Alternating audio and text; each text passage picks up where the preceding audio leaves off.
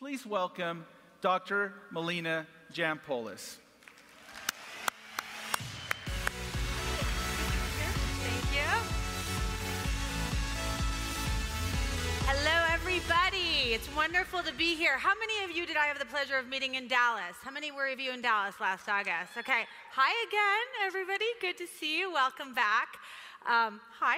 You kept your hand up, right?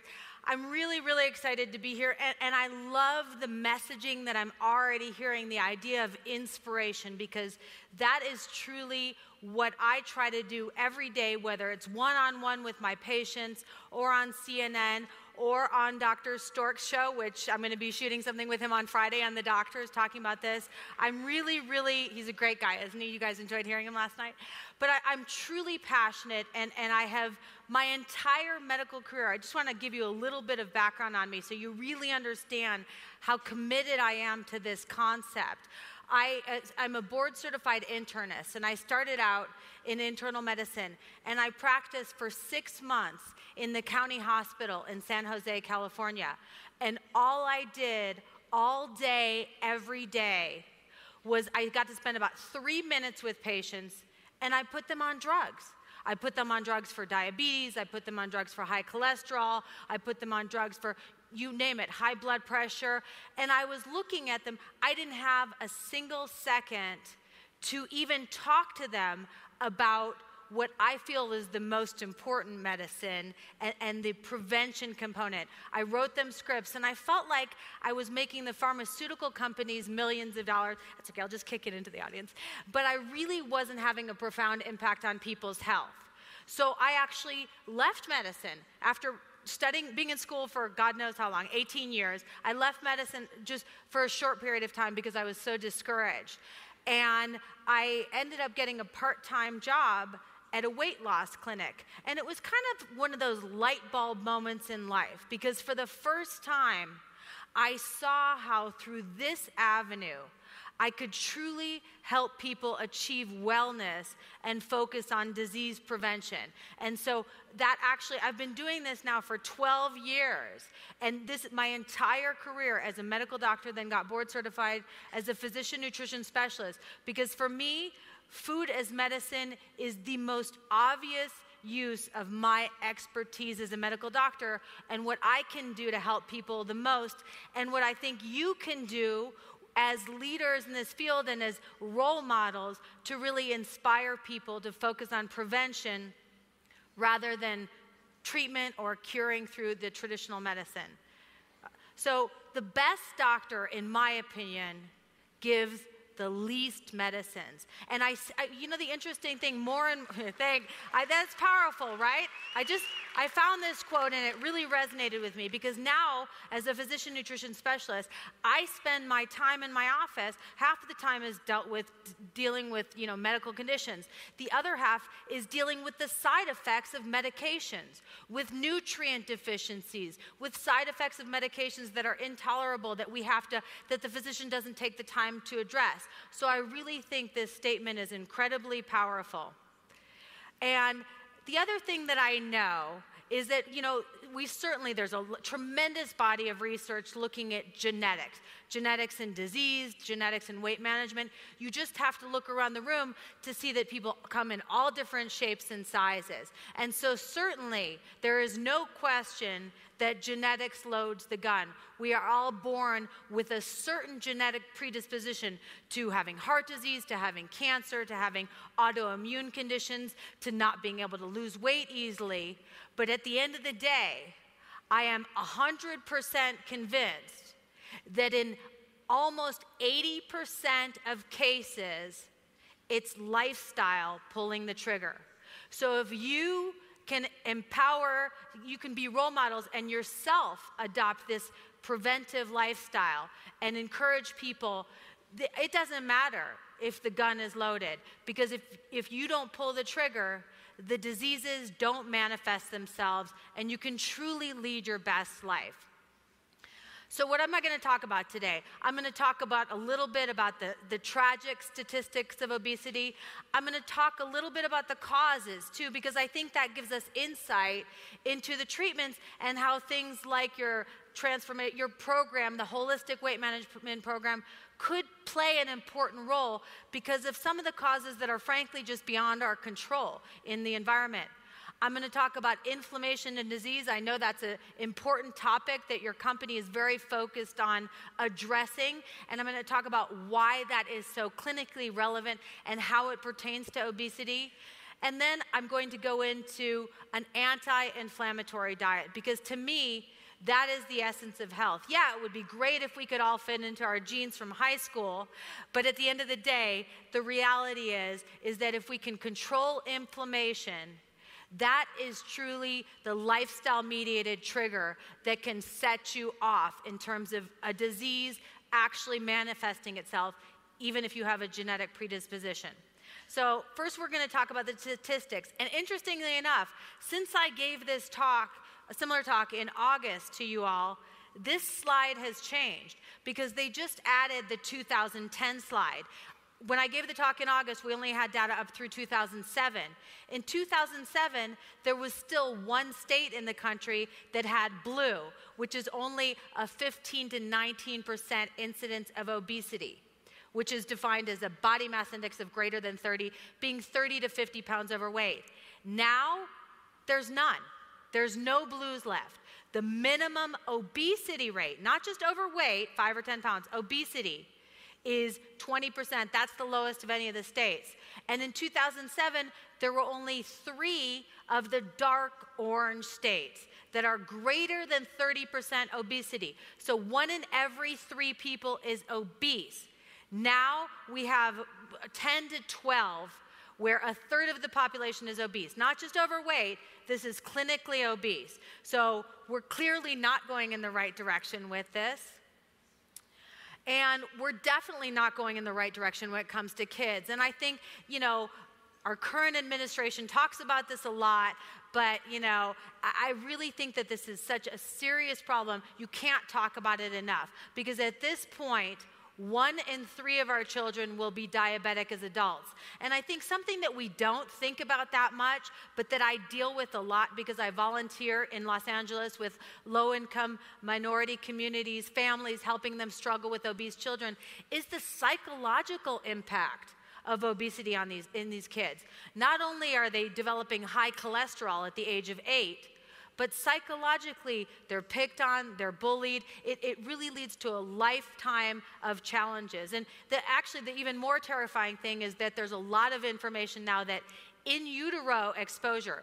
So if you're pregnant and you're not adopting healthy eating habits and you're overweight to start with, that can actually program your baby to have weight problems and metabolic problems their entire life. So even before, the teen increase in obesity, we're also seeing in utero programming in 2-year-olds that are overweight. Medical complications of obesity, I went over this before, 7 different cancers definitively linked from head to toe. Every system in your body is affected by obesity. This is absolutely, and it is not just a vanity thing. This is truly affecting everything. And the good news is that in my office, I see reversal of many of these diseases. I get people off medications for diabetes, off medications for high blood pressure, high cholesterol. I see reversal of non-alcoholic fatty liver disease, which is now the leading cause of cirrhosis. It's not alcoholism anymore in this country. It's obesity that's causing us to get inflammation of our livers that can lead to cirrhosis and even death in some cases. So this is a very, very significant crisis. But what is it about obesity? I mean, yeah, sure, it's hard on your joints and your heart has to work a little harder. But the true nature of the danger associated with obesity is the concomitant inflammation. We used to think that fat was just a storage depot for extra calories, that it was just a nuisance, but that it was not an active organ in your body. And what we've learned in the last 10 years, really, and really in the last 5, is that fat is a very, very active organ. It is constantly secreting chemicals, inflammatory mediators, signals to our brain, to our gut, to store fat, not to store fat, to eat. It's in constant communication with our body. And it's a very pro-inflammatory organ, particularly when it's carried around the middle. You hear a lot about belly fat. It's a very misunderstood concept. It's not the spare tire that you have that's kind of a nuisance that maybe hangs over those jeans that are a little too tight. It's this deep belly fat within your stomach that actually is even more inflammatory than female fat. Women tend to carry our weight up until menopause in our butt and our legs. And then as we go through menopause and estrogen levels drop, it shifts to your gut. Men, unfortunately, their entire lives tend to carry it more in that beer belly area. And this is the really pro-inflammatory dangerous. You can see, you're not going to be tested on this later, but you can see all the inflammatory signals that are involved. This is a very complex process, and it leads into diabetes, high cholesterol, high blood pressure, all sorts of markers of inflammation, higher risk of Alzheimer's disease, dementia, and inflammation, many people believe, is one of the triggers for cancer. So again, you can have that genetic predisposition for cancer, but unless you have that long-term inflammation in your body, you may never develop it. So it's a very important issue to address, the idea that fat is actually a toxic organ of its own. So what about the causes of obesity? Again, I think this is important because it can help you in supporting, because you can have all the best products in the world, and I'm sure you guys have some of the leading products, but if you don't support people, anybody who's ever tried to lose weight in this audience knows that it truly requires a holistic approach and a holistic understanding of the challenges that we face. So what are some of the challenges? Sugar has really been villainized in recent years, and rightly so. I think we are having somewhere as much as 5 times as much sugar as we should be having. And the majority of that is in sugar-sweetened beverages. These statistics are really shocking. So not only are we having too much sugar, but when you have it in the form of beverages, these hundreds and hundreds of calories of sugar in beverages, the brain does not register fullness and hunger like it does from solid food. So having liquid sugar calories is really a twofold insult. You have the extra sugar, which causes, its own set of metabolic problems, but then you have the extra calories, which lead to weight gain because you drink all this and your body doesn't think it's full. Portion size, I think I talked about this in Dallas, but the average dinner plate has increased significantly, the average size of a burger, and there was a really interesting study. This may seem not that relevant. It's like, okay, well, do we really fill up our plates? Are we really that governed by what we see? The answer is yes. Did I talk about the bottomless soup bowl in Dallas? Does anybody remember? Okay, good. They did a study called the bottomless soup bowl, and they put people in a lab, and they had 2 bowls, on 2 different occasions, and on one of them, they had a little straw in the bottom of the soup bowl so that it slowly and imperceptibly refilled as the person was drinking it. So on day 1, they wanted to see how much the people ate compared to just the regular soup bowl. On the day where they ate out of the bottomless soup bowl, the people ate 73% more soup, they didn't report feeling any fuller, and they didn't eat any more at the next meal. So the idea that we eat with our eyes and not with our stomachs, and that these giant portions or increased portions are really increasing consumption, is absolutely clinically validated. So that's where I like products that build in portion control. I think that's a fundamental part of the whole equation. Technology and mechanization. It's amazing. I wanted to do this for the doctors because I went in once and had a meeting with the executive producer, and he actually had a remote control to open and close his office door for me. I mean, I was like, this goes beyond, laziness. But when you think about the impact of just basic things, there was a study that came out that showed just things like moving walkways and cars and dishwashers and washing machines, just through those basic things, We burn 122 fewer calories a day just from, and that's not including computers or cell phones or mobile phones, all these things to where we don't have to move anymore. So we have to offset that somehow, but certainly technology has played a very significant role. It's given us a lot of information, but it's also led to a lot of sedentary behavior.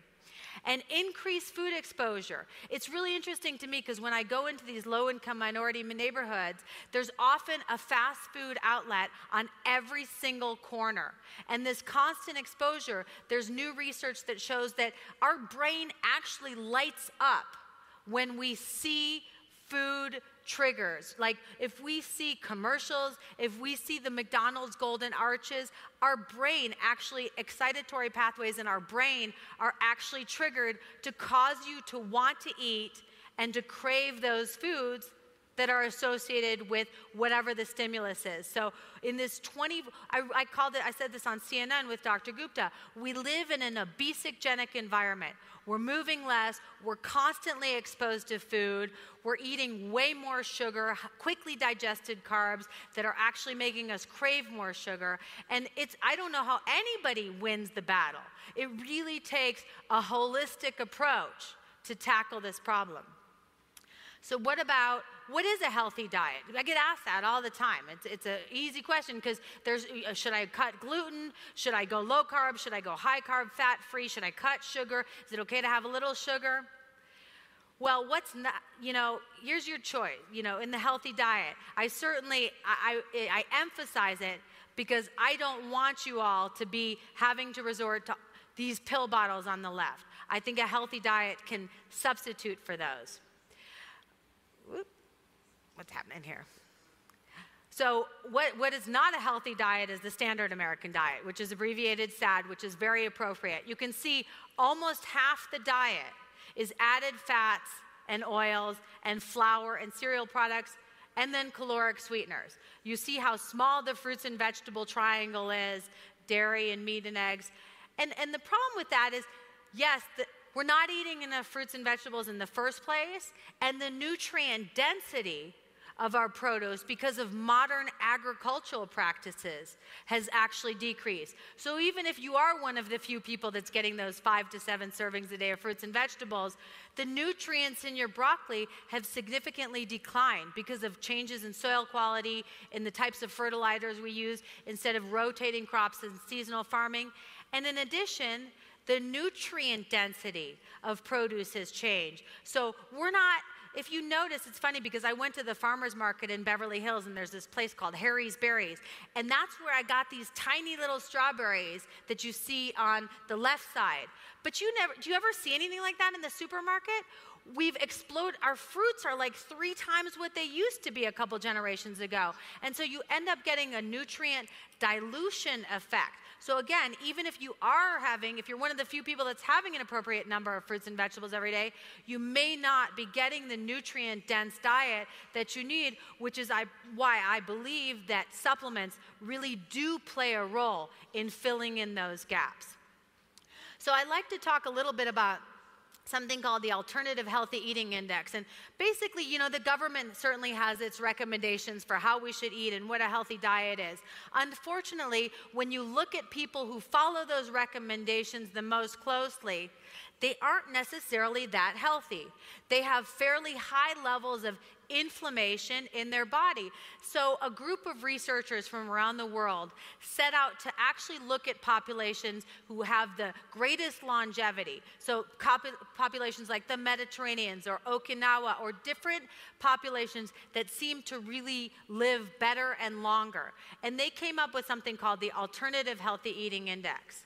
And what they found was that when they applied this to people, they found a 25% decrease in all-cause mortality or death, a 40% decrease in death due to heart disease, and that the index, how closely you adhered to it, was actually able to predict your risk of heart disease ahead of time, 30% lower markers of inflammation, and they found that it was beneficial even if you didn't lose weight.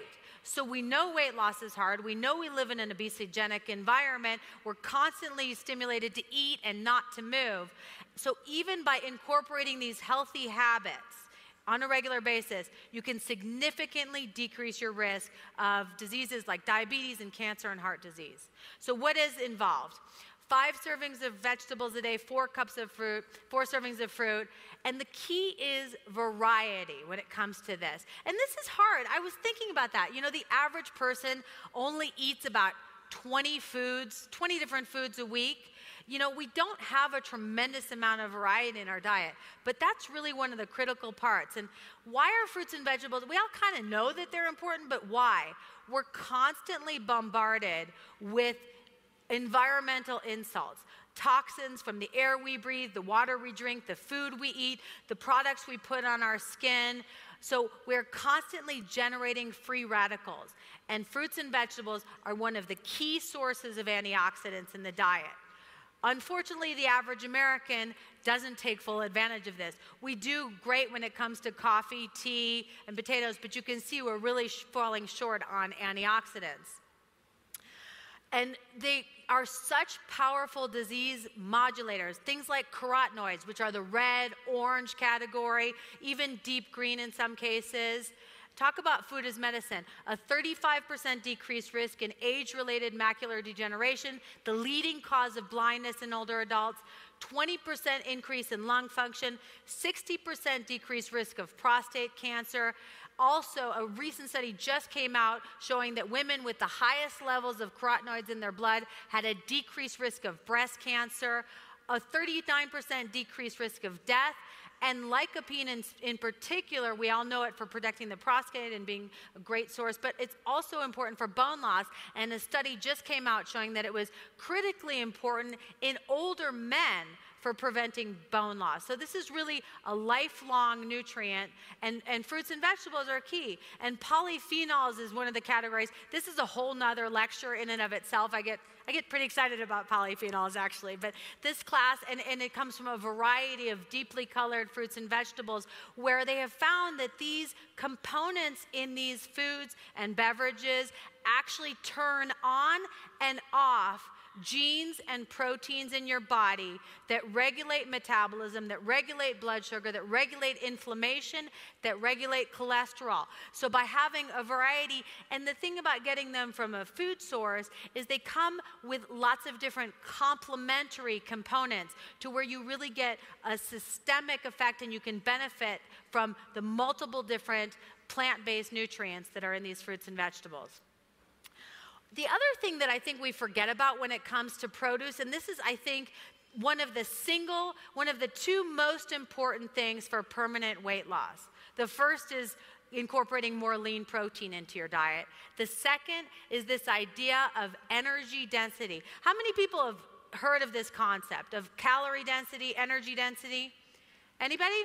Okay, a few people. So what it means is it's the calories per serving, right? So both of these meals have exactly equivalent calories. Exactly. Which do you think is going to really fill? Okay, I know a few people in this room, Regis and Kelly, Boomer, would probably say he'd want the bacon cheeseburger, he doesn't care. But most of us would feel a lot more physically satisfied by the meal on the right. And this is what produce brings to the equation, is by incorporating more fruits and vegetables in your diet, whether it's into soups or casseroles or sandwiches or different types of salads or even dips. You can cut calories without cutting portions. And this is where I think fruits and vegetables really play an essential role in weight management, are an integral part of the equation. The second part of the Alternative Healthy Eating Index is having at least 1 serving of nuts or soy a day. And I think the soy is certainly a little bit more controversial because of the GMO issue, because we process it so much. But at the end of the day, soy does have those polyphenols when it's minimally processed. It does have polyphenols, which can be protective against numerous conditions. And research shows that replacing just some of the animal protein in your diet with plant protein like nuts and soy can significantly lower your risk of heart disease. And nuts in general are a great source of plant-based protein, monounsaturated fat, poly, fiber, vitamins, minerals, antioxidants. They can help lower cholesterol. And everybody says, what nut is best? A variety, if you leave with anything at the end of the day, a variety of healthy foods is a very important weapon against general disease prevention. Wheat has gotten a bad rap in the last couple of years with the paleo diet and the wheat belly diet and the gluten-free diet. I get asked about this all the time. The reality is wheat, first of all, is one of the top source of antioxidants in our diet. People forget about that when it's unprocessed or whole grains. And a lot of the research showing the benefit of fiber in the diet are really from the whole grain component, where you have the entire seed. And as part of the Alternative Healthy Eating Index, 15 grams of cereal-based fiber, so grain-based fiber, is really the protective component. And again, food is medicine. Only 5% of us are getting 3 servings of whole grains a day. And if you look at it, it decreases the risk of heart disease, surprisingly infectious disease and respiratory disease, and death from any cause.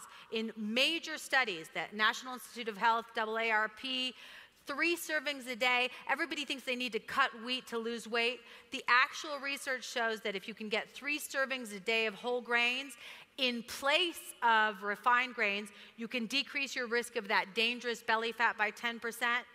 And you have a greater than 50% decreased risk of dying from coronary heart disease for those who consumed the most fiber, insoluble and soluble. And that's, why you need the whole grain, because they naturally come with a good combination of both. What else is in the Alternative Healthy Eating Index? Trans fats, we know those are the bad guys of the nutrition world. Thanks to new labeling, since 2006, a company has to list how many trans fats are in their product, but unfortunately, there's a loophole.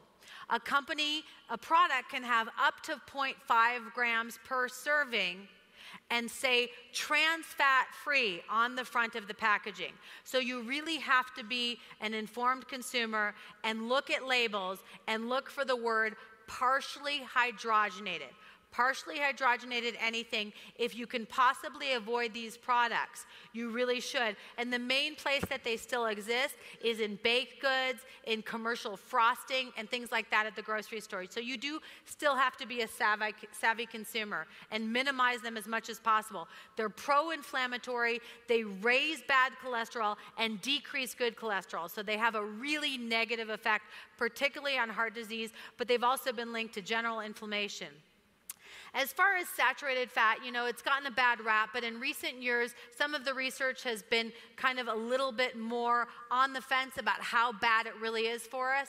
And this Alternative Healthy Eating Index found that as long as you eat more of the healthy fats than the unhealthy fats, you significantly decrease your risk of disease. So it really is about ratios. So as with anything in nutrition, people want to be told what to do. They want an all or nothing approach. They want me to tell them that a food is good or it's bad. But the reality is, it may not be the most exciting thing, but in moderation, you can have a little butter on your whole grain toast. You can have a little bit of mayo in your omega-3 rich tuna salad sandwich on whole grain bread with romaine lettuce. So it's really how you put the whole equation together.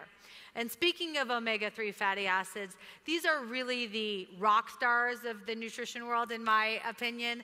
They are a type of polyunsaturated fatty acid, which have very important disease-modifying effects. And I know there's been a lot in the research. I know I've been on CNN several times in the last few months, because every week it seems like there's a new study telling you one way or the other that they're good for us or they're bad for us.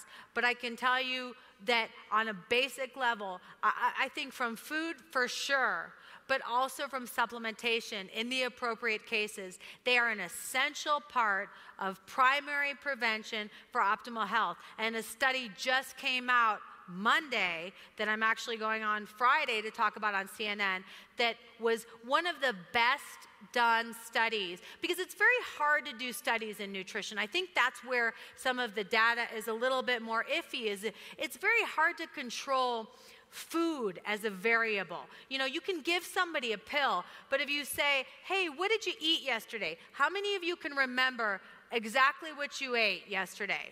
How many of you could write that down? I don't think you could. All right, what'd you have? No, I'm just kidding. But very few of, I don't think I could. And that's what a lot of these research studies go by, is they go by what's called food frequency questionnaires, which rely on your memory, which isn't that precise of a measurement. The study that came out Monday that I'll actually be talking about on Sanjay's show on Friday, that's going to be on over the weekend, they actually measured the blood levels of omega-3 fatty acids. And they found that by looking at an actual objective marker of omega-3 fatty acid intake, that they found a significant reduction in the risk of death, particularly due to heart disease, and arrhythmias in particular. So I think it's one of the most definitive studies in the primary prevention. And they looked at these people for 10 years, from the age of 64 to 75. So this is primary prevention in a higher risk population. And so I think this is really reinforces the body of research supporting omega-3 fatty acids. But they really do act as powerful anti-inflammatory agents. They're essential for heart health, and I think they also play a very important role in different inflammatory conditions, rheumatoid arthritis. There's some good research on depression. Alzheimer's is a little bit more challenging, and ADHD. There's a lot of DHA, one of the type of omega-3 fatty acids, in the brain. And so it makes sense that having appropriate levels of this would be relevant when it comes to optimal brain function. And interestingly, a study just came out last year that also showed a supportive role for bone health and for age-related muscle loss. So I talk a lot about omega-3s in a lecture that I give on the secrets of aging gracefully. What else is in the Alternative Healthy Eating Index?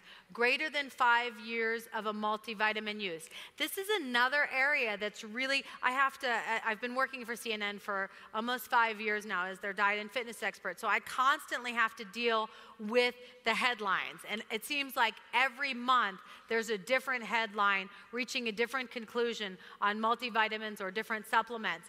But what I can, and again, it's very hard to control, because if I say this group, you can't have any multivitamins, you can't have any fortified foods, you can't take anything, and I want to follow you for 10 years, what do you think the chances are that this group of hundreds of thousands of people is not going to take any fortified food? So there's a lot of what we call confounding variables with these multivitamin studies. And so it's very difficult to isolate the benefit versus risk. I think when it comes to big conditions, these aren't disease modifiers, but I really do, because of what I talked about with the drop in soil quality and the nutrient density of our diet, and the fact that it's just plain hard to get everything that we need on a daily basis. I do think that a multivitamin plays a critical role in the entire equation, and this Alternative Healthy Eating Index supports that.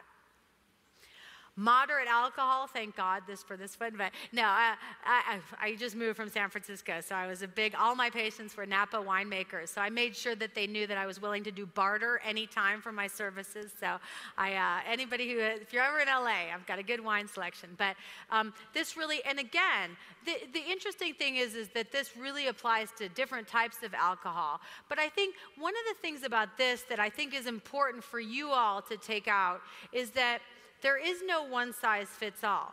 So while I do believe in the benefits of moderate alcohol, and studies show that they are not associated with increased weight, many people assume that alcohol causes weight gain, but it actually is not in moderate intakes. It's actually associated with a decreased risk of diabetes. But if somebody came to me and they had a very strong family history of breast cancer, for example, or had had breast cancer, this would not be one of the suggestions that I would make to them, because there is an association between alcohol intake and an increased risk of breast cancer, hormone positive, because of the impact that alcohol has on the metabolism of estrogen. So this is another take-home point, is that there is no one-size-fits-all. Even though these guidelines are very good for most of the people, I think it's important to work on an individual basis and when you're giving health recommendations and even giving products. So, and really, again, the benefits in particular with alcohol seem to apply to wine. because of resveratrol. This is another type of polyphenol that actually works on a cellular and molecular level, helping to fight cancer, helping to protect against heart disease, and in some cases also helping to boost immune function. So this is, when we talk about food as medicine, I'm being serious that this is really, in many cases, acting like a mild drug without all the side effects. And you can think about when you combine these multiple different approaches that you really could have a profound impact on long-term health. And again, the health benefits of drinking wine: a 6% decreased risk of prostate cancer per glass of wine consumed weekly, a decreased risk of diabetes and metabolic syndrome, which is pre-diabetes, and it also showed lower levels of inflammation of a marker called C-reactive protein in the blood. We now have a way of measuring inflammation in the blood called C-reactive protein that's practical and very user-friendly. I do it with all of my patients, and something as simple as having an occasional glass of wine can help lower levels of inflammation in the body. And the last thing, and this is not part of the alternative healthy eating index, but it is such a critical component of the equation, and I think it's such an exciting area. And again, I actually just did a segment on the doctors a couple weeks ago, looking at and discussed in great detail the role of spices. We think a lot about food as medicine, but spices are a plant-based product. And there is more and more emerging research showing that spices are a tremendous source of nutraceutical type of products that really have a profound functional benefit in the body. Things like cinnamon we know about, all different spices, cayenne pepper, and I think really the most exciting for me, and I think it's very interesting that one of your products really features this, because the most interesting to me is without question curcumin, which is in turmeric, which you see in this picture. And I'm not just talking about, I talked about it in Dallas too before you even had the product.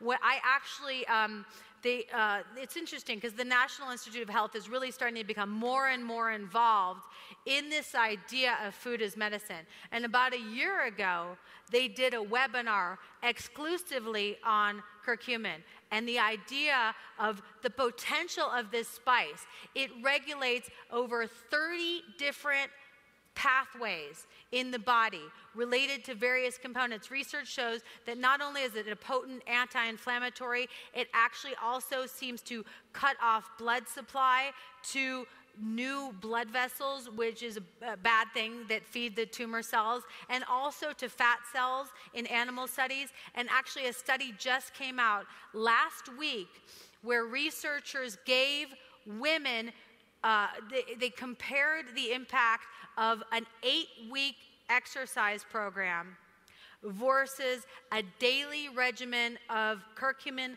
supplementation.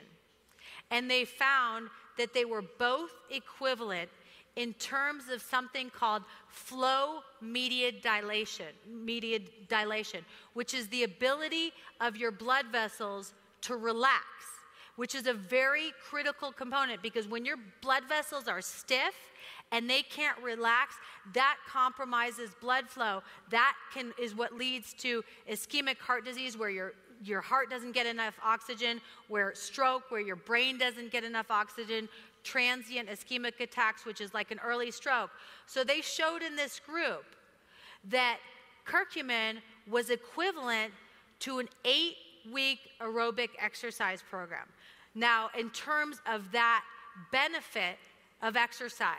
Now, again, I don't want anybody to think that now you can take this instead of going to the gym for 30 minutes a day or going for your power walk or doing the Zumba class like you did before.